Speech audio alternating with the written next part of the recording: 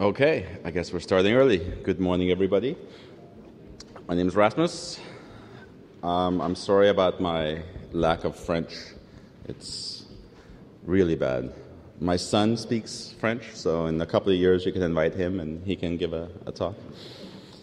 The slides for today's talk are online at this URL. My Twitter ID if you want to complain or contact me at some point. So first, a little slideshow of where PHP is being used out there. So I was at Yahoo for 7 years, and all of Yahoo is written in PHP on the front end anyway. Yahoo is big in Asia, so all the Chinese versions of Yahoo.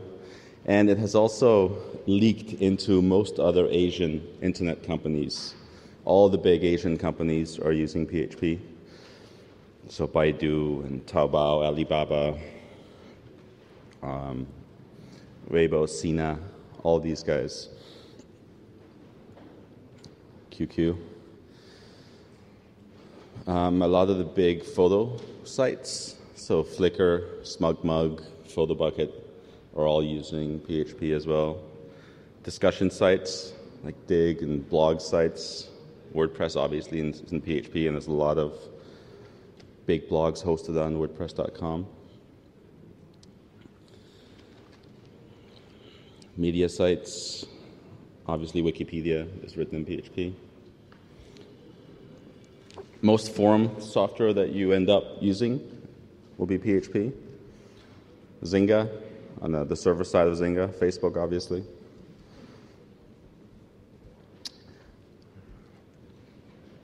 WePay, former company I used to work for. My current company, Etsy. Lots of government sites. And then a few other interesting sites. So, quick question for you guys. Do you know who this is? Arthur C. Clarke, very good. You probably cheated. Were you there last night? Oh, okay, yeah. He cheated. I gave a similar talk last night at the university. Yeah, this is Arthur C. Clarke in Sri Lanka. I was pretty amazed at being able to teach PHP to Arthur C. Clarke. But even more amazing is a project in Sri Lanka called Sahana. And Sahana is an emergency relief or a disaster relief management tool that I find really, really cool. I've been doing PHP for 17 years now. And sometimes it's a little hard to stay motivated, especially in the last 5 years or so. There's a lot of criticism. There's a lot of people that have very strong feelings about whether one language versus another language has merit. And it really doesn't matter. And it's a little bit hard to sort of escape this geek echo chamber that we all live in. But there's a much bigger world out there. And projects like Sahana, for me, make everything I do and what we do worthwhile. Because the idea that software that you write can essentially change the world and help save people's lives is extremely powerful stuff. And what Sahana does is it helps people in disasters. For example, there's a people finder. Hold on, let me get to. So the Christchurch earthquake in Australia, for example, or in New Zealand, they use Sahana, and one of the things they used was the people finder. So when the emergency crew find a person somewhere, they ask them their name, and then they register them into the people finder and say they're now over in this church or wherever. This school is where we put this rescued person. And then family members can ask, hey, has anybody located my grandmother, right? Same with relief materials that come in from different countries. You want to match up the materials to where these things are going to be used. This is really important stuff. And writing things that make this possible is a very motivating thing. When you actually see the impact that the things you write has, it becomes worthwhile to keep working on this stuff. There's a nice quote from a government guy in the Philippines. And this is why we do things, right? we don't program to program, or at least I don't, and people shouldn't. Programming is a tool. It's a tool that's part of solving problems.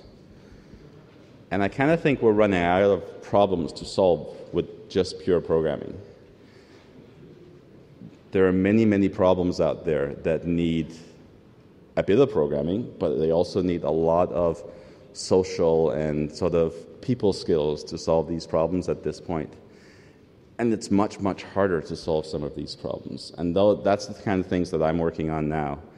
Programming is a part of it, but it's a small part. It's just a tool to be part of the overall solution. So what I have been trying to get across to people is we should try to work on things that matter, or matter more than some of the things we've been working on as a geek community in the last 10 years, I think. We've built a lot of things that really don't matter. And I think it would be nice if we as a community could move a little bit beyond that and try to see beyond our own little geek world and look at what the civilians are having trouble with out there and help them out. Because we have a lot of power. We are basically controlling the technology that runs the world these days, but there are so many people that are excluded from that world, and we can help bring them into the fold, and we can help improve their lives with technology and with tools and with things, but we need to get to them and we need to help them out. Anyway, so like I said, I've been doing this for 17 plus years, 1993 on, 19 years maybe now. That's getting kind of sad. So I started all this in 1993 when the web really started to hit.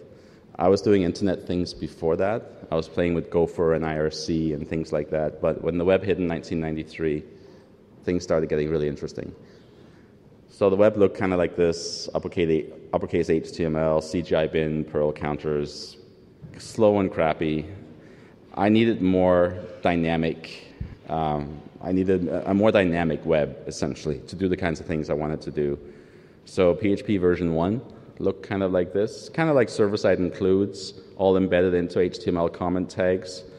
And you can see a little bit of the hints of the PHP that was to come in this. But it was very difficult working in tags like that. So going beyond that, PHP version 2 looked more like this, right? Now we have tags. This is from the SGML standard. This is a PI tag. And the SGML standard looked like this. You didn't actually have to have a question mark, or you couldn't have the question mark at the end here. This was before we had the XML standard for HTML. This is the kind of PHP that I tend to like. I like very simple, straightforward, procedural PHP. The same code 10 years later now looks more like this. Object-oriented, lots of fancy things in here, exceptions, classes, inheritance, PPP, all these fancy things that just didn't exist in 1993. But like I like to tell people that PHP is not a religion. I mean, we're not trying to change the way people solve problems. I built a tool like this to solve problems the way I like to solve problems. But the idea of PHP is to be a tool for anybody to solve problems, and people who prefer to solve problems in an object-oriented way, we address that as well, obviously. So why did PHP actually become this popular? You saw my slideshow at the beginning with all those sites using PHP. It's about a third of the web by domain name. So if you type a random domain name, 1 in 3 times you'll hit a PHP site. But in terms of actual traffic and clicks, PHP is probably well over 50% of every click on the web, maybe much higher than that. It's hard to tell. So if you think of every Yahoo click, every Facebook click, every Flickr, various photo sites, but what's hidden in there that I didn't show is that PHP has pretty much 100% market share in the porn industry. So every single porn click is a PHP click as well. And that's a lot of clicks, let me tell you. So why? I mean, why are people using PHP so much? And I think there are a couple of main reasons for it. I think PHP was the first complete and freely available ecosystem for solving the web problem. And this wasn't something that just kind of happened. This was actually designed. This was something we thought about a little bit and said, look, we need to put all these pieces together.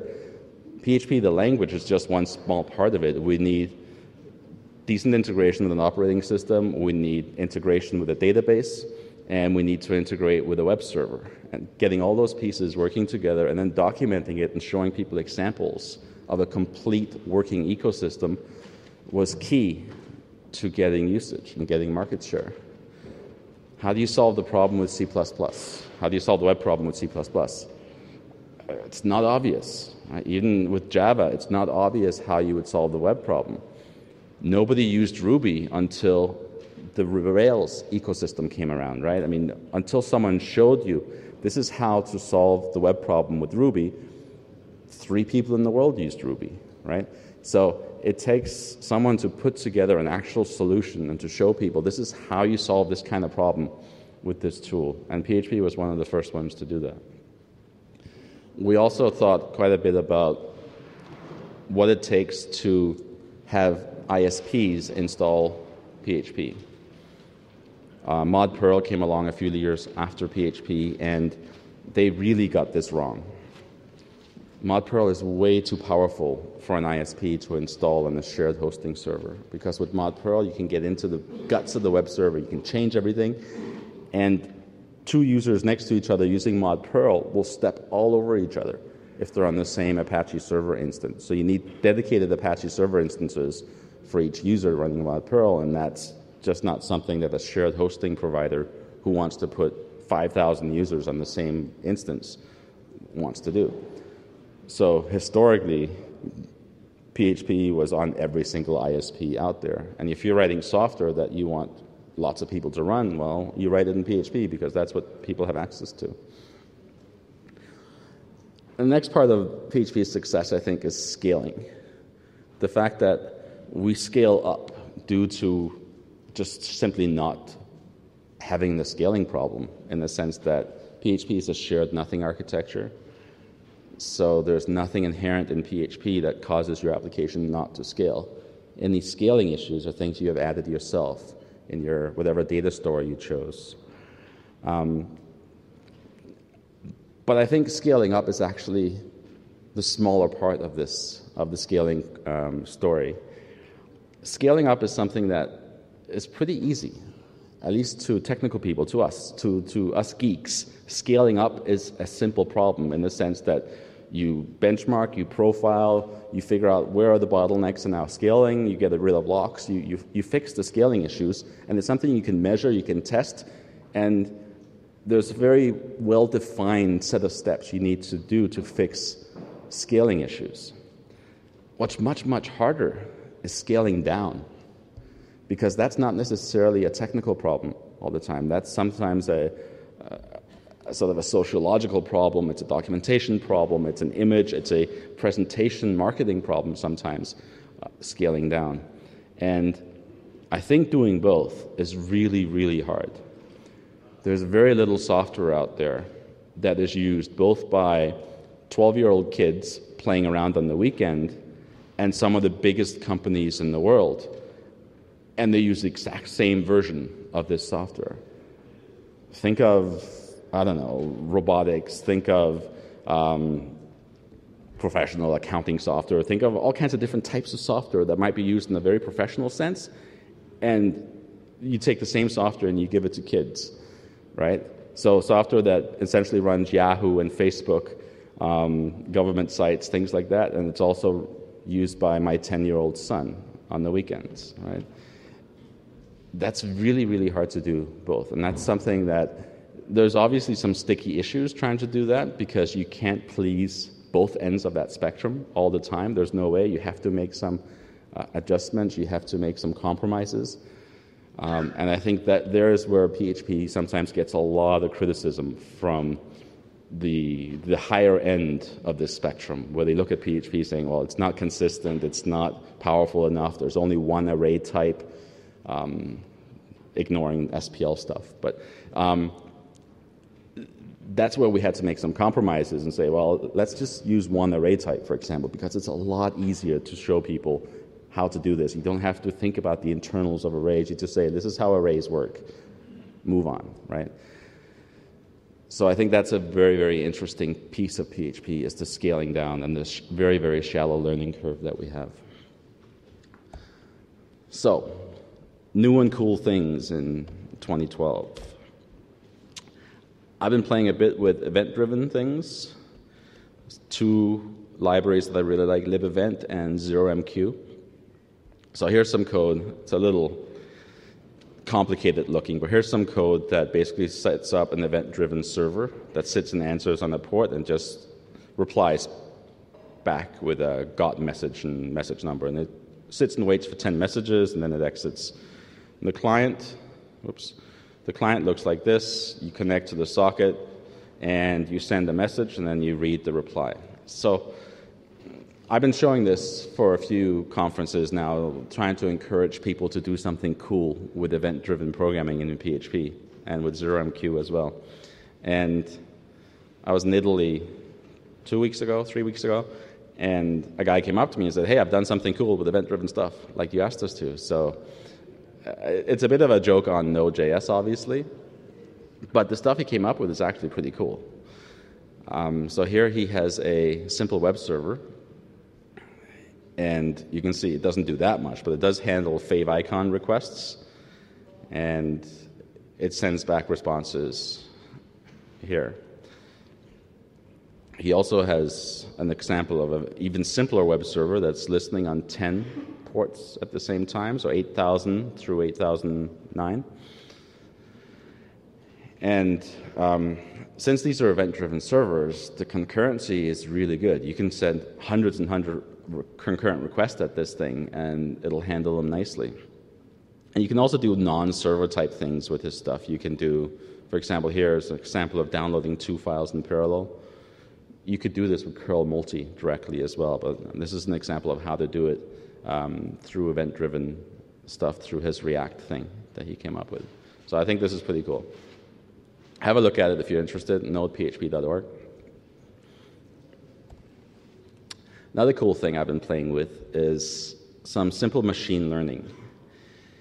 And one of the big things about PHP is that we really like to dumb down things. And we've dumbed down, or I haven't, but Ian Barber in the UK has dumbed down SVM and machine learning to the point where any idiot can add machine learning to their web application. So SVM stands for Support Vector Machine. And basically what it is that you take all these vectors, and think of vectors as data points. So if you're trying to predict a future event, say spam on your blog site, for example, you have various vectors. You have maybe time of day, maybe you have some GeoIP information, you might have how old is the blog post that this comment is coming in on, you might have email address, whether it's a free like Hotmail, Gmail, or a personal one. So you might come up with maybe 10 different vectors that give you some indication of whether this is a legitimate comment or whether it's a fraudulent comment.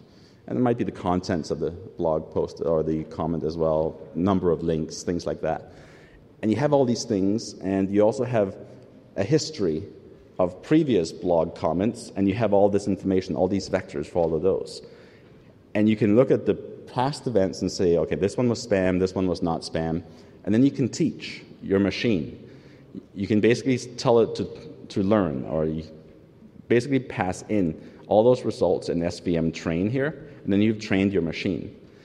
And what happens is that the way SVM works, it takes all these vectors, and if you think of just 2 vectors, an X and a Y, and you say, okay, well, anything that falls above a certain line, we'll call that spam, and anything below this XY line, we'll call that good. But you never just have 2 vectors. You then take it into 3 dimensions, and that's kind of what I've tried to show here. Right? So once you're in 3 dimensions, then the dividing line is no longer just a line, it's now a plane. And here we have a 3-dimensional plane that's now the dividing line between those 3 vectors. And then you take that into n dimensions, right? And then you have this hyperplane that does the dividing, and that's what SVM does. It calculates this hyperplane, and then for future events, you pass it those 10 vectors, and it comes back and gives you a prediction based on past events, whether these 10 vectors indicates blog spam or not blog spam, right? I didn't explain it very well, but all this stuff you can then do in 2-3 lines of PHP, which I find really, really cool. So if you need something like that, have a look at php.net/svm. You can do some really nifty things with that, I think. All right. About 2-3 months ago, we released PHP 5.4, which hopefully most people in here already know. How many people in here are on 5.4 on their production servers? Not very many. All right. Anybody on something older than 5.3? Okay, a few. Well, for those of you, please get at least onto 5.3 soon. It'll hurt less migrating to 5.4 eventually if you're on 5.3. If you're coming from 5.0 or 5.1, it might hurt you a little bit to go directly to 5.4. So get onto 5.3 as soon as you can. It's completely stable. It's much faster than what you're using, so that you're ready for 5.4 in the next couple of months. So in 5.4, there's been a lot of work done on performance. Dmitry in Russia and Zend has done a lot of work on the low-level performance issues in the engine. And lots of other folks as well have been looking at performance. So the result is twofold. Memory handling is much, much better. And we're much more efficient about how memory is used in PHP 5.4. Some applications, people have reported a 50% memory reduction in running large applications. In my own testing, I haven't quite gotten that much, but it depends on what you're doing. And performance-wise, so the straight-line performance, you can expect between 5 to 15% performance increase going from PHP 5.3 to 5.4. Some of the things that are better and faster, empty hashes. So when you initialize an array, like $A equals array, bracket, bracket, right? That is now faster and takes less memory. The silent operator is quicker now. Unserialized is faster. The way we handle string contents is faster and uses less memory. So lots of cool things on the performance and memory side. We've removed a whole bunch of features. My favorite in here is Y2K compliance. This was something I added in 98, maybe early 99. People were panicking at the end of the 90s about the whole Y2K problem and how all the computers in the world would blow up on January 1, 2000. And people would always email me asking, is PHP Y2K compliant? And I'd sort of roll my eyes and go, what do you mean is PHP Y2K compliant? It's a stupid question, right? It's what you write in PHP you need to worry about. It's not PHP itself. But they had a checklist. They needed to check all the software that they used, and they had to check off and say, yes, this is Y2K compliant. So that was the big reason, actually, for adding this flag, to give people an action item. It's like, go into your INI file and say Y2K compliance equals true. Problem solved. Right. So it did do a little thing. It changed the set cookie to always use 4-digit years instead of 2-digit years, but that was all it did. So it was basically a placebo. So big new feature in 5.4, traits. So if you know other scripting languages, you might have run into something called mix-ins. Traits are a little bit like mix-ins. The big difference is how we handle conflict resolution between methods that are in multiple traits. But essentially, traits are just compiler-assisted copy and paste, is how I like to explain it. So imagine having a class with a bunch of methods, and then you have another class with a bunch of methods, and then you have some common methods between these two classes. And it might be implementing something like a singleton pattern, like I show here. Now, one of my big pet peeves that I see out there is that people might have a class called base, and everything extends this base class. That's just completely wrong, right? That's not what inheritance in OO is supposed to be about, right? Classes that aren't related functionally shouldn't be related to each other. I mean, you shouldn't have every single class in your system extending a base class. It just makes no sense, right? But people do that because they have some common methods that they want to have in all their classes. Even though one object might be a database object, another one is a user object, they both extend the same base class because they have some common patterns and some common methods that they want. But it's completely broken. It shouldn't be like that, right? And they do that because they don't have a way of doing horizontal code reuse in objects. All we have is inheritance so far. And that gives you vertical code reuse. You can sort of vertically, in your object model, you can reuse code, but you can't do it horizontally between two unrelated classes. And that's what traits solves. So with traits, you basically can define a whole bunch of methods and properties, put them inside a trait, like I show here. So trait singleton, you can put a bunch of methods in here, and then when you want a class to use those methods, you say use that trait, and it's like the compiler copies that block of code into your class. And if you think about that a little bit, you'll hit all kinds of questions about it. But just go back to the fact that it's a copy and paste by the compiler. Just as if in your editor you had pasted this thing in. It behaves the same way.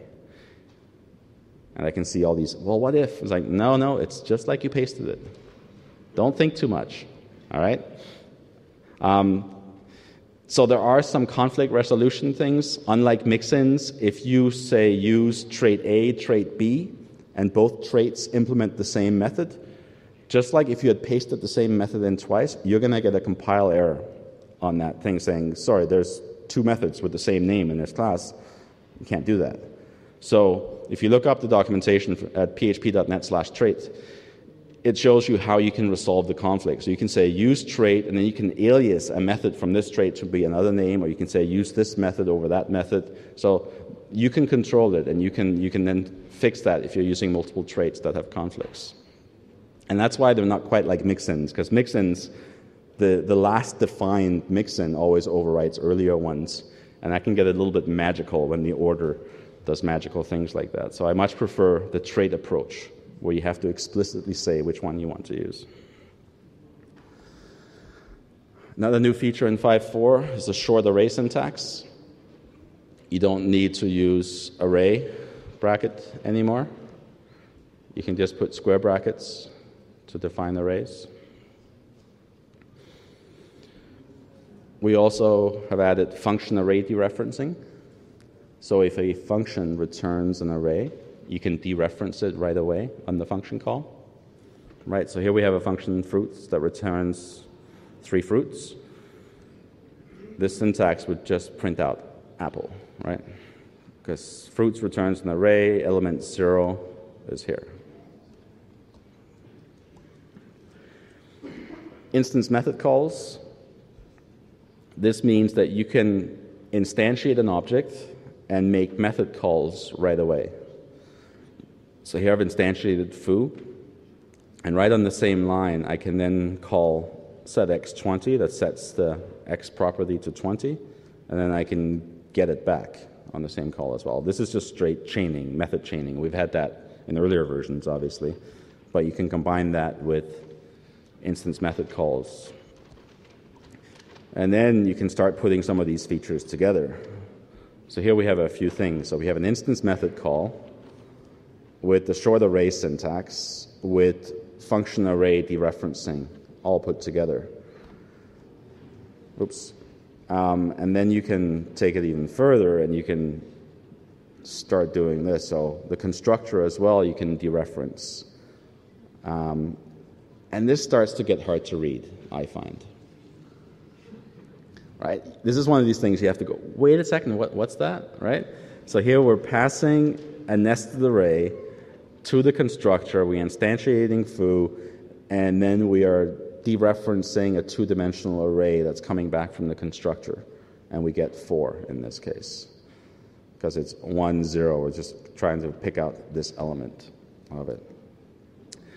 there's really nothing wrong with putting this on a couple of lines of code for the poor guy that needs to read your code next month. And that poor guy might be you as well.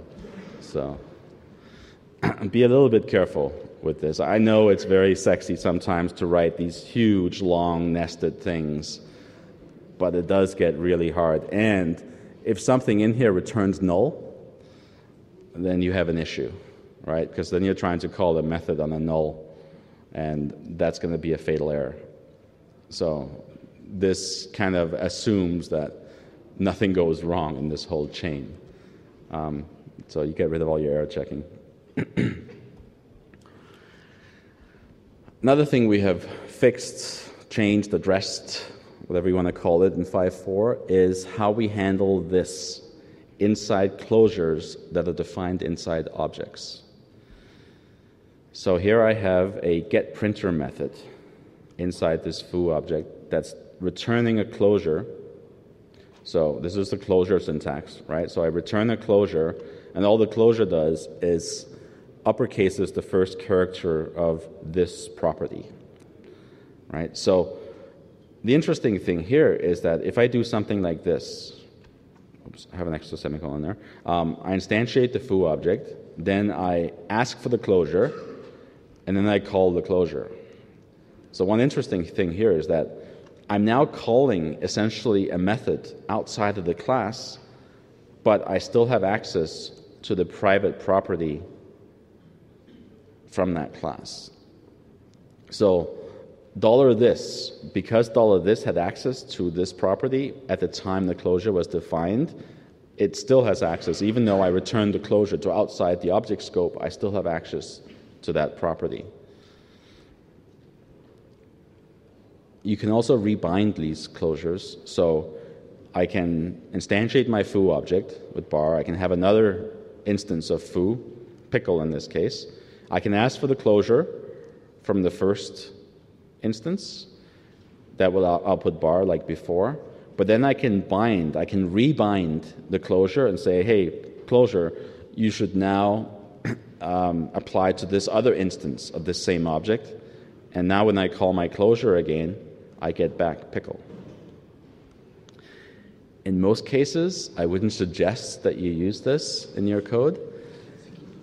But at the framework level, and there are some really cool things you can do at low-level frameworks with this kind of feature. Instead of having to refetch a different closure, having just one closure that you can then rebind is pretty powerful.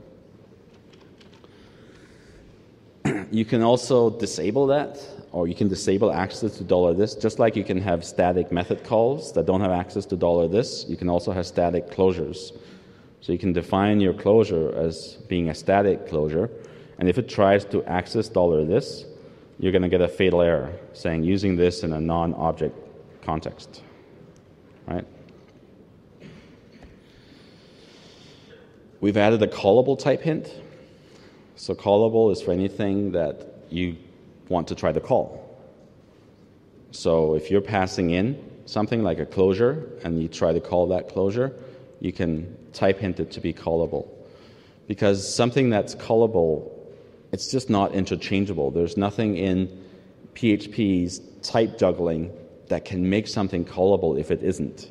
If you pass in a MySQL resource, for example, an open file pointer or just a string, and you try to call it as a function, then it's just not going to work. There's no amount of type juggling that can save you there. And generally, that's what we do with type hinting in PHP. Anything that can't be juggled to be correct, we have type hints for. That's why we don't have type hints for scalars, because if you pass in a string containing 1, 2, 3 into a function that takes a number, we can juggle that to be a number, and we can do what you need to do. So type hinting that to integer would just be a real pain in the ass for the caller, because everything you get from databases, everything that comes across your browser, everything is a string. There is no types coming out of these things, so generally strings get passed everywhere. So PHP's type juggling really helps to make things easy on the developer in that case. But for things we can't type juggle, like I said, we have type hints. We've also added a web server. So there's a built-in web server. You can do PHP minus capital S, and you can tell it to listen on localhost 8000. And it will now sit, and the document root for this web server will be the current directory. So you can fire up PHP with this web server in a directory full of PHP files, and then just start hitting it with your browser. Really, really cool for testing, benchmarking, debugging. IDEs as well can make use of it. You can, of course, change the document root to a different directory if you need to. And even cooler is that you can pass in a router script, and you can wrap pretty much any of the big frameworks and any of the big applications out there. Drupal and WordPress and others tend to have routers. And with a very simple little router script, you can wrap that Drupal router, and you can fire up Drupal from the command line and hit it with your browser right away without having to configure a web server. And that's really, really useful for debugging.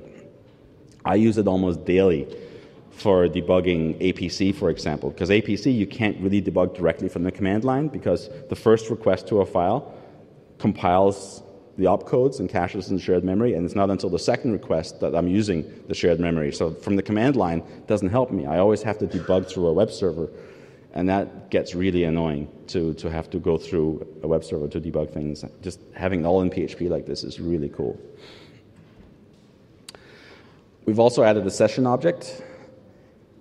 This is just a shortcut. Session set save handler historically takes 6 functions. You have to pass in the names of the 6 functions to handle your sessions. Now you can define, and now you can implement this interface, the session handler interface, and just define those 6 methods in the class, and then pass an instance of that class to session set save handler. This cleans up your code a bit. We've also added binary notation, just like hex, right? 0x, you now can do 0b. Slightly improved error messages. We have the actual contents of the unexpected token. Before, we would just say you got an unexpected T-string token here. Now we give you the contents of the token. Slightly more useful. And we've added an array to string notice. Everyone in here who's done any PHP has probably written a script that would suddenly spit out array, right? When you try to echo out an array, and that's never what you want. If you see array in your output, you have a mistake, right? So we now have a notice attached to this. Now, I thought this would be a very uncontroversial thing. It's like, obviously it's a mistake when you see this, but it turns out that it actually affects a bunch of things. So things like array intersect. Array intersect gets the intersection between 2 arrays. So in this case, element 3. So it gives you back the element in the first array that also appears in the second. So here it says element index 2, which has 3, is the one that appears in B as well. And that's fine. So that's the output of this little script. But if you have nested arrays, things start to go wrong because array intersect is only single level. It just checks one level. It doesn't actually nest, or it doesn't recurse. So here, if we do it, we start getting these notices. We actually get the right output. After lots and lots of notices, we get the right output. It says array element 2 appears in both. And we got a lot of bug reports and a lot of complaints from people saying, this function's working fine, but suddenly it starts throwing lots of notices. And it's fine. It shouldn't throw a notice. It's giving me the right result. But this is pure luck that you got the right result here. And I can illustrate that by doing this. So here I've made it 3 and 999, and we get the same result. It's like array element 2 that contains 3 appears in both arrays. No, it doesn't. Right? We had 3 and 999. This 3 doesn't appear at all in B. The thing that happened was that this got converted to an array, this got converted to an array, and the word array equals a word array, so the string array appears in both, right? This wasn't what you meant to do, most likely. And you can take it even further, and you can say, okay, well, I'll put 3 here inside a nested array, and I'll put the string array in $B, and if we scroll down to the output, we'll see, hey, we get the same result. with a whole bunch of notices. So the notices here is telling you this function isn't actually doing what you think it's doing. It is not a recursive function. If you need to recurse, you need to use something else. Now, people have complained that these functions should be recursive, which I don't disagree with, but they're very clearly documented to not be recursive currently. It would be a good thing to eventually make them recursive. Some new stuff in JSON. We have a new interface called JSON serializable. If you implement that, then you add a method called JSON serialize. This is what's going to get called if someone tries to JSON encode your object. So it gives you a bit of control there. We have a JSON pretty printer as well. If you add JSON pretty print, it tries to format the output nicely. And a couple of other options as well. Hold on. Quick time check. 10:02. Okay. Some miscellaneous features. There's a new output API. This only really affects you if you're writing extensions that do any sort of direct output. Very, very few extensions are actually affected by this. Most extensions just return things. Very few of them spit things out directly to the user. We found that people weren't setting their session entropy. We've always, for years and years and years, had a session entropy setting in your INI file that you could set to your source of entropy. But by default, we would try to just build entropy internally with pseudo-random generators, which isn't good enough for session entropy. And we had a lot of security bugs filed against PHP because of this lack of entropy. And it was a configuration error on the user's part, but we also didn't really help them out. So now we're forcing dev random by default to add session entropy to a default PHP setup. We've also made the short echo syntax always available. So even if short tags are turned off, you can use this short echo syntax in your templates. This one has been a bit problematic as well. I switched the default encoding from ISO 8859-1 to UTF-8, and this applies to HTML special chars, HTML entities, and this has caused quite a few problems for people. You can set it back, set default char set to 8859-1 in your PHP INI file, but you really should start using UTF-8 because the world is a Unicode world and everything is moving in that direction. So you should try to get off of non-UTF-8 systems. Now the problems it's caused is that in 8859-1, basically every character is valid. There's no invalid 8859-1 character. Any 0 to 255, all the ASCII codes are defined to be something. In UTF-8, that's not the same. There's lots of sequences of bytes that are simply not valid UTF-8 characters. And if HTML special char sees an invalid UTF-8 character, it returns an empty string, saying something invalid in here, I can't convert this, I can't escape it because I don't understand these characters. You get an empty string back. Now, this is usually due to the fact that you're passing it some other character set. You're passing it, say, Windows 1252 or something, and before you were simply trying to parse this with 8859-1, and it said everything's fine, but it may not have escaped the right characters because it didn't understand the character set. So there's a bit of an issue here that people start complaining because they're getting nulls back, but it's actually more secure and more correct. You really need to tell it which character set a string is in order for that escaping to work correctly. And we've had no amounts of complaints on this, that people don't want to specify their character set in the HTML special chars call, but you really should. So more multi-byte work. You can now configure multi-byte support at runtime instead of having to recompile the engine. Much better support for Asian characters in these functions. Some OpenSSL work. Debug backtrace. This one I needed badly. Previous to 5.4, if you call debug backtrace, you get the entire stack back. And you would always need to write your own little function to just say, I just want to see the last 3 levels of the stack instead of 20. Now you can specify the number of stack frames you want. We're now always using MySQL ND when you're compiling MySQL extensions inside PHP. You can configure it to use libMySQL client if you want, but MySQL ND is cleaner, faster, uses less memory, and you're less likely to run into dependency issues using it. So that's the way forward for PHP. And a few other things in here. Microsecond precision and request time float.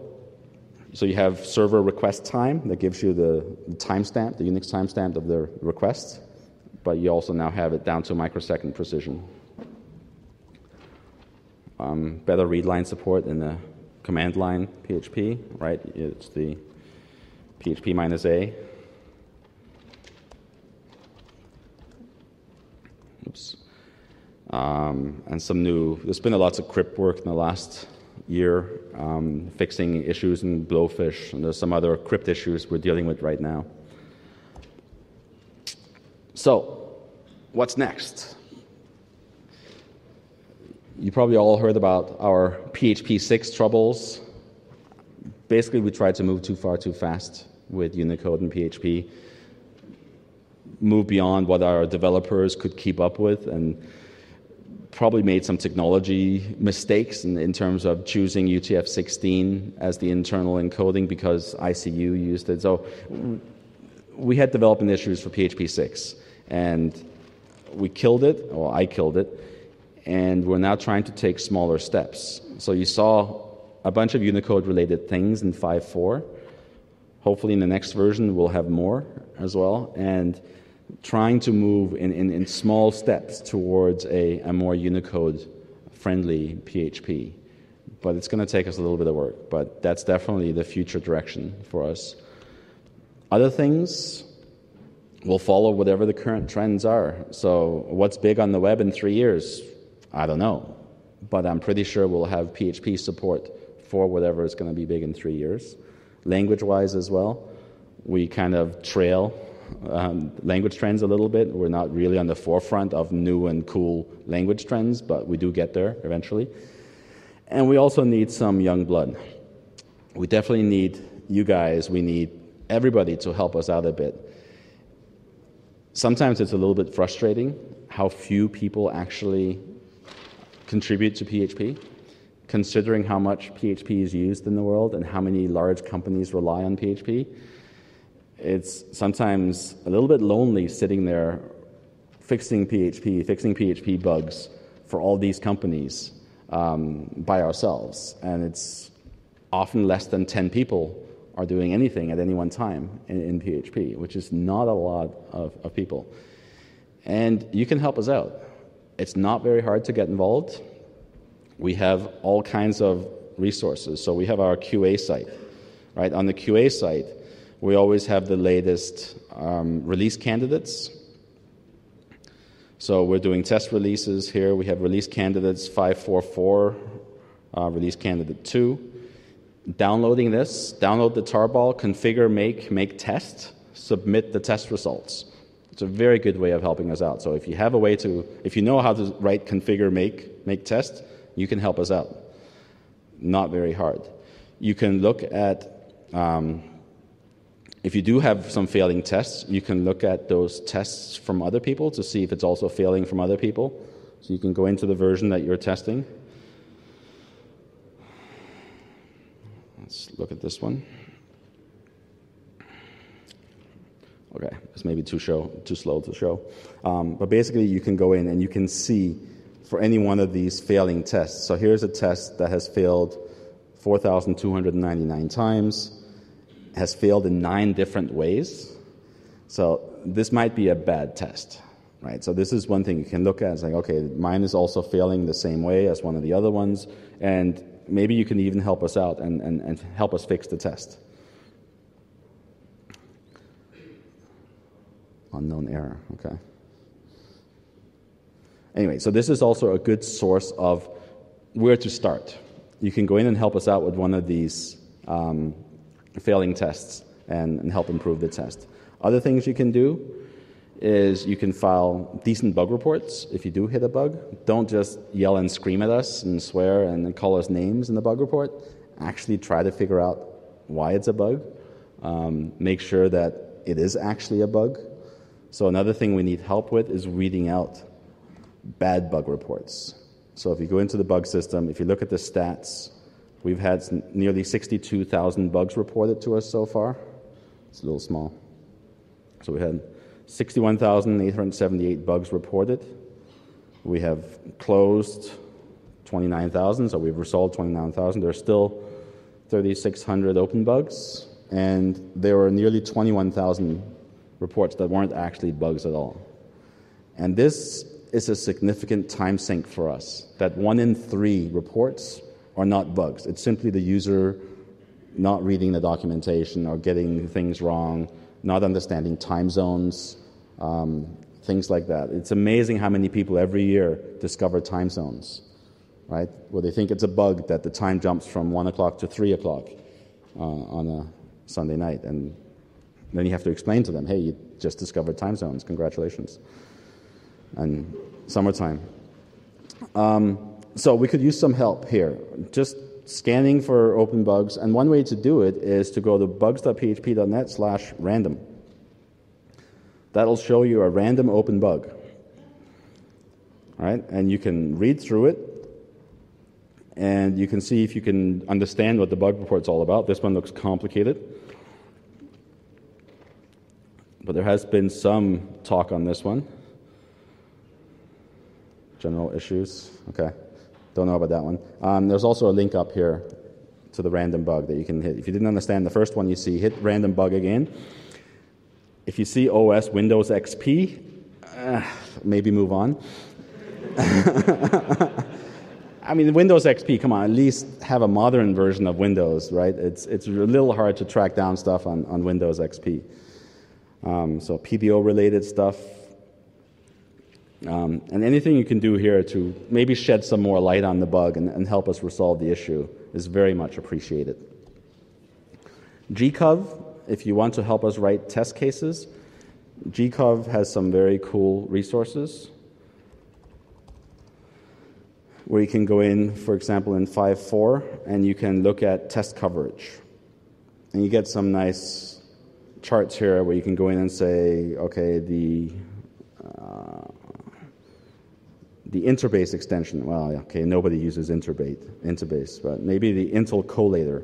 Here you can go in and see that collator is numeric, does not have very good test coverage. We only have 33% test coverage, and if you click on it, you basically have the source code highlighted, with the reddish thing here being code that hasn't been covered by a test, and the bluish stuff is code that is covered by a test case. So it's a matter of figuring out, how do I write a test that triggers s equals null here, for example. So you need to be able to read a little bit of C code, but just enough to try to figure out what arguments do I have to pass to this function in order to hit this particular piece of code, and then write a test against that to help improve the test coverage. So it's a little bit more advanced, but it's not that bad. You can also help us document, obviously. If you go to any documentation page, traits, for example, you'll find that there's an edit link right here. If you click on edit, you get taken to this really cool online docbook editor. You can log in anonymously if you want to. And you'll end up on the page that you're at, the traits page, and you'll see the docbook XML. So you need to know a little bit about docbook, but not a lot. Maybe if you're just changing grammar or fixing maybe the French translation, all you really need to do is find that text that you want to fix, and then you can submit a bug. And then you fix what you need to fix in here, and then you submit basically a patch through this tool, and the documentation team can then apply it directly. It's a really nice tool to help us do that. And lastly, we have a wiki. So the wiki, you can go, if you want to suggest new features, you can go to the wiki and you look through all the RFCs. So here's a bunch of things that people have suggested that we do. Better benchmarks, native interface, all these things. That would be a good place to go for that. So please help us out.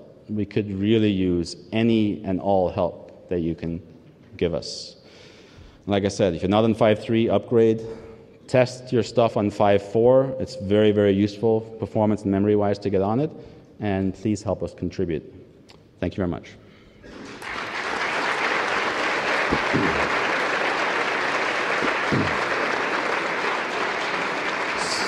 So,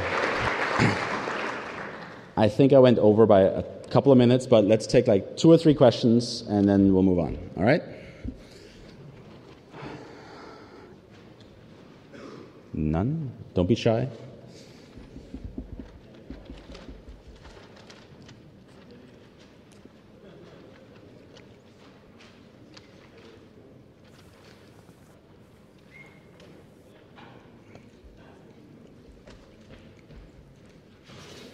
Mics are not working.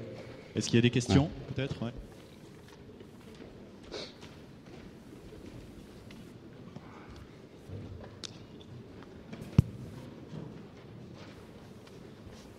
Hi. Hello. Okay, yeah, it's working. You basically said that you were moving too fast with P6. Do you think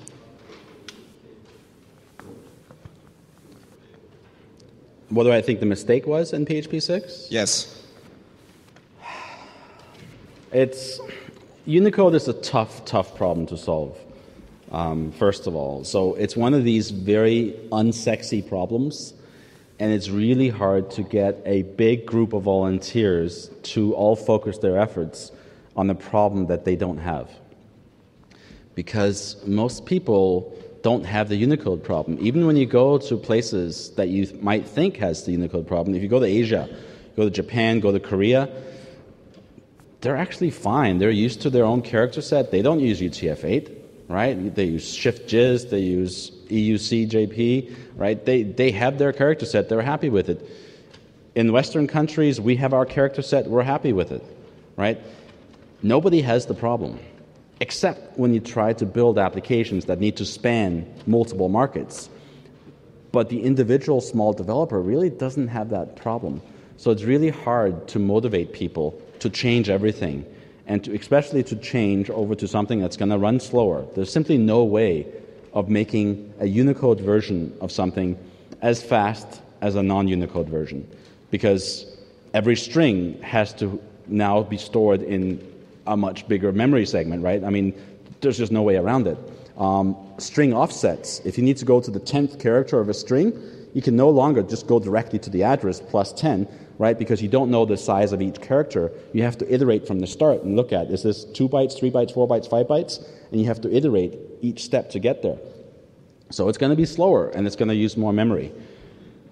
And that's kind of depressing, right? So we're moving forward to a version of PHP that's going to be slower, and it's going to use way more memory, and it doesn't actually solve a problem that you have. That's a really hard story to convince people. So we need to make it easier. We need to turn that story around. We need better libraries. We need something better than ICU. We need a native UTF-8 Unicode library that's really, really, really fast and gets rid of some of those. So I don't think we made a real mistake. Nobody has solved this really well. We just went too early, I think. The libraries, ICU, isn't what we need for this. And the library support that we need isn't out there yet. I think that was the mistake. Yeah. But why did you think it have to be in the core of the PHP? We use MB string extension, and it's working fine for user content string. Right. And when we want to parse a specific user string, we know we have to take care of UTF-8. Yeah, I know. So the argument is, well, it shouldn't be in core at all. Let's just have it sort of as an add-on. And most scripting languages have it like that. Most scripting languages have this weird case. Like in Python, you put a U if it's a Unicode string, right? I mean, but it shouldn't be like that, right? A string should be a string. A string should carry an encoding, and it should just work, right? So I hope in 20 years, we're not still making this distinction between a Unicode string and a non-Unicode string, right? In an ideal world, every string should carry its encoding and its length, right? And it should just work. You pass a string to a function and you say, I now want to get a substring of the middle 3 characters, and it should just work. You shouldn't have to call MB substring and we're worried about which encoding is this thing in. It should just work, right? So that's why I think it should be. I know from sort of a computer science and from a performance perspective, of course it's more efficient to divide up the language, to have sort of the single byte and the multi-byte and separate them. But eventually, I mean, that can't be where we're at in 20 years, right? We're going to have enough CPU and enough memory that we don't have to worry about whether a string is stored in 8 bytes or in 16 bytes, right? So, but the question is, when do we start moving to this future? Everyone knows that the future is Unicode. It's just not clear how we get there. Others?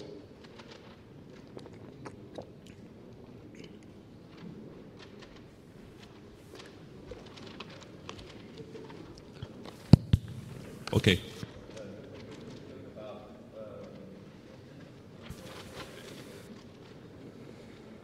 Speak loudly. Just a quick question about. I was wondering if there was any chance we get to see annotation for inversions. I know it has been discussed on the mailing list. So the annotations question. So my issue I have with annotations is adding another language essentially onto PHP and inside PHP. I would like to see a much simpler implementation than what I've seen so far. And there's this trade-off between complexity and usefulness. So we have ways of doing annotation with doc blocks and things currently that don't solve the problem that well, but it does, for the most part, solve the problem. It's not great, but it works. It gets you there, right? Then you have this hugely complex, big addition to PHP that does a better job of solving the problem. And it's one of these hard things. It's like, damn it, we can already solve the problem. It's just not great. And then we add this really complicated thing to solve the problem better. I would like to see a smaller step there. I just think the implementations I've seen so far have been way too complicated, and I worry about ongoing support of this stuff, because we've had many folks sort of do drive-by contributions to PHP, where they drive by, they throw some code at us, and they leave, and then we're stuck with that code for the next 15 years. And if it's simple code, no problem. But the more complex the code is, then we start to worry a little bit, going, we're going to need to support this in 10 years still. And if the original authors aren't around, then we worry about it. So that's my reservation about annotations.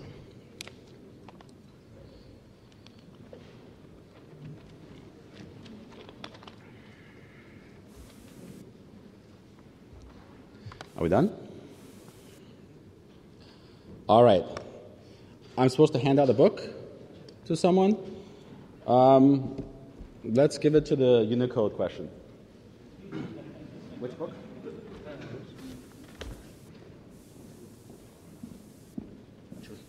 I don't care. Let's give him a big book. There you go. Advanced PHP 5 to the first Unicode question up there. There you go. Okay, I am out of time. Thank you very much. I'll be around for the rest of the day, so feel free to come up and ask me questions in private if you want. Thanks.